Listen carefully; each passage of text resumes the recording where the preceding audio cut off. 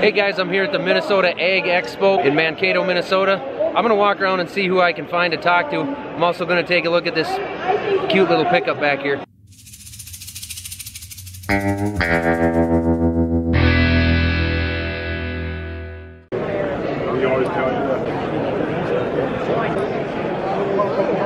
Can I put you on my YouTube channel?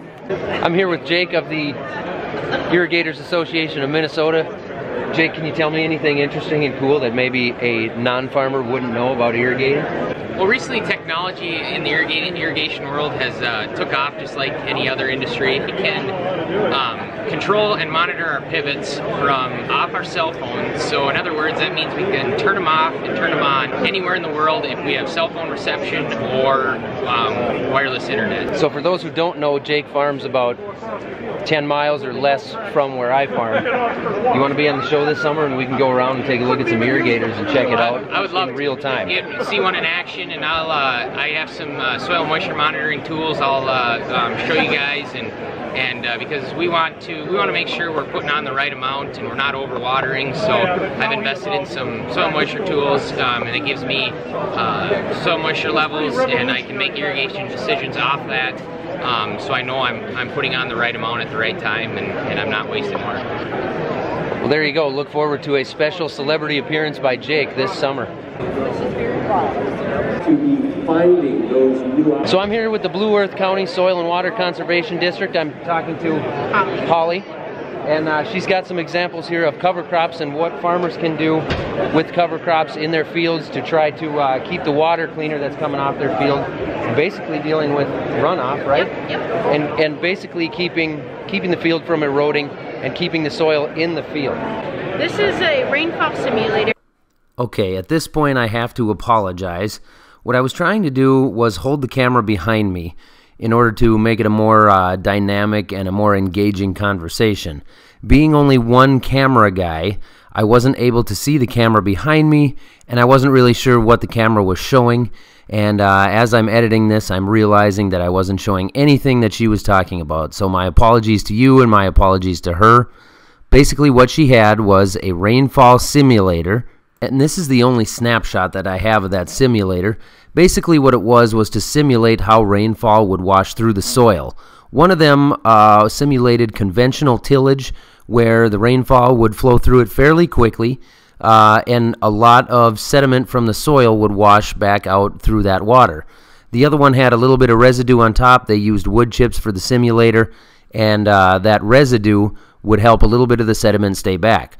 The third one had sediment on top with a cover crop to simulate a no-till situation where the farmer wasn't doing deep tillage and planted a cover crop in order to have those roots hold the soil in place. That allowed the water to flow through it the slowest, and the least amount of sediment came out of it. So the difference from a conventional till to a no-till with the use of some cover crops. Right. You can see that a lot of sediment, is staying in with this cover crop no-till is staying in the soil where we want it. We want you to keep your fertilizer there. We want you to keep your soil there. We want it to be a healthier. The same as the farmer does. Yep.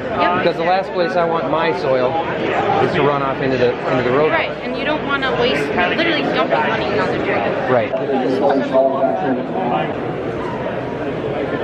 It doesn't matter. Yeah, you can look anywhere you want. So what can you tell me about the Minnesota Ag Water Quality Certification Program?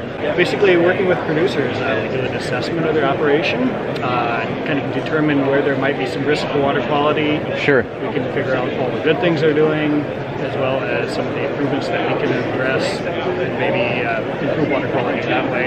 This is a volunteer program, correct? It's voluntary. Yep. Okay. It's voluntary, but it also helps people in terms of different ways of compliance with some of the regulatory things out there. So, so if somebody needs a buffer, they can come through our program to get the buffer, and it's specific to their farm operation versus the one-size-fits-all kind of promotion. So besides the incentive of just being better for the environment, it kind of helps streamline some stuff for the farmers if they're working with other water quality issues or permits, things like that. Is that correct? That's true. Yes. Okay. Thank you. Appreciate it. Yep. McDonald's has hooked its marketing on featuring farmers. Okay, you want me to look at the camera? Specific. You can look at whatever you want to look at. That's what we're doing here. We're trying not to be too professional with it. So I'm here with Daniel of the Minnesota Honey Producers Association, and I'm interested to get your take on some of the debates or the discussions about honeybees and agriculture and how they relate to each other within the state. Obviously, the big one being the neonic issue and the colony collapse. What are your thoughts on those two things? So yeah, there's some debate whether it's neonics is the main culprit in the health of our bees, the decline in the health of our bees, or is it forage, is it parasites? And the answer is it's kind of all three. There's no one smoking gun. The neonics and pesticides is part of the problem. It's like a three-legged stool. But we have a lack of good honeybee forage. We have a lack of legumes.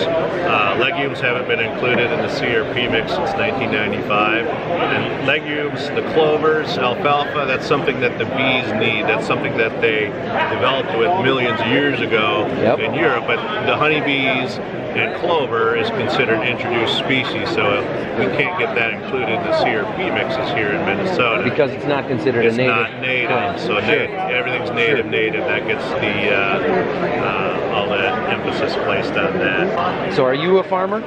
I'm a bee farmer. I run, I have 2,000 hives. I send some out to California for pollination. I bring my hives to Texas in the winter, and I raise about 4,000 mated queens and about 20,000 unhatched queens. And I put in 80 hours a week, just like a farmer. I appreciate it.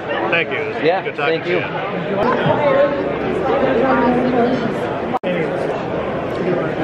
Can I put you on my YouTube channel? Of course. Of course. On there? Yep. Does that make you camera shy if you're on YouTube? Not at all. Does that make you nervous? Never. No? I'm very nervous. We're all over YouTube. I have a really important question. How much can you squat? Because I did 265 yesterday. About 760. Yeah, right. That's more. That's more. A little bit more, but not one up there. No, I'm like a 10 up. You couldn't have gone like 761? I knew it. I knew it. You're shorter though. Yeah, but he plays possum. You don't know what you're going to get when he shows up to anything. He outdoes everything. Boom. Nice. Thanks, guys. Yeah.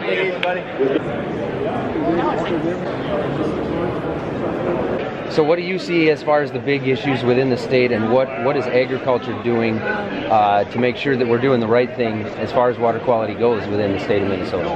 Well, I think it's up to each one of us to understand our role as it pertains to water quality. So the rain that falls on my farm, I don't have a lot of control over how much rain that I get. But I do have control on how I use that water once it's on my farm, and then in addition, how it leaves my landscape as well. My goal is to have the water leaving my landscape in as good a quality as I can possibly have it leave. And I think that's a common goal among most farmers. So do you have any examples of specific things you might do on your farm, or things that you do to make sure that water does leave in good shape? Well, that's a great question. I do this little exercise when I have non-farmers in particular come to my farm. I pull out a list of 31 conservation-minded practices that are examples right there before them. That you're actually putting into practice yourself on that piece of dirt. Absolutely. Yeah. Absolutely. And so the point is, when you're driving down the road and you see corn and beans, corn and beans, corn and beans, and you think, well, it all looks the same. I'll tell you what, there's an awful lot more going on than just corn and bean fields. There's an awful lot of management of the resources and an awful lot of care that goes into how those resources are being used. Right, absolutely. Well, thanks, Bruce. Appreciate it. Zach, I appreciate the opportunity. Domino's stood its ground not long ago when they had other industry advocates, I think that's the correct way that I'm allowed to say it now, say, we never tell a farmer how to farm. All right, I'm awkwardly standing here in the middle of the hallway with Mike Pettifish from Minnesota Soybean. And I wanted to ask you, Mike, well, by the way, he looks a little bit weird because he raised money last night for the association by getting his head shaved and his beard and the eyebrows, I see. As a Minnesota farmer, I know that trade is really important to what we do. Can you talk real quick about why trade and why NAFTA is so important to Minnesota farmers? The majority of our products are exported. If you think about soybeans, it's something like 52% get exported. So if you're driving by a soybean field and you see all the rows, every other row essentially leaves the country. Is going somewhere else. It's going somewhere else. And a lot of people talk about China, but Mexico really is our #2 buyer of soybeans. It's our #1 buyer of corn. It's one of our top buyers of pork and chicken. And so this NAFTA deal is really important for farmers because we have a lot of products that can freely flow back and forth between the countries. Between Canada, the United States, and Mexico, you know, whether it's blueberries or lumber or coal, or whether it's, you know, manufacturing parts and stuff from Mexico, and that 0% tariff allows that free flow of things that affects not just egg products and egg incomes and egg economies, but household items and the prices of those. And if you live in a rural area, but you're not a farmer, I want you to think about what is it that keeps your small town and your small economy going. And most of the time it is egg, and egg land oftentimes carries the burden for schools, for property taxes. Yep. And so if you start harming agriculture through trade, you begin to harm farmers, which helps support those rural communities, and you begin to harm rural education. And I think most people, when they think about trade, they just think about manufacturing, you know, computers and TVs, and they don't see the connection of trade with food and with farmers and how they're connected to farmers, whether they live in a rural community or not. Right. Well, thank you. I appreciate it. Thank you very much. Yeah. Well, that's it, guys. I planned on talking to more people than that, but honestly, what I did was walk around a lot and end up just talking to a lot of people off camera because there's so many people I know and so many interesting things to look at here. So hopefully you guys caught something from this video and learned a little bit of something, and I'll be back next year again for the Minnesota Ag Expo. Thanks for watching.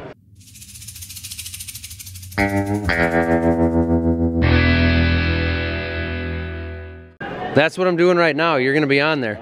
You don't want me to interview you, do you?